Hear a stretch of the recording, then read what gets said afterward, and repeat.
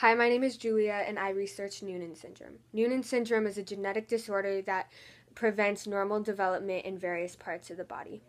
This disorder is caused by a genetic mutation or acquired when a child inherits a copy of an affected gene by a dominant parent.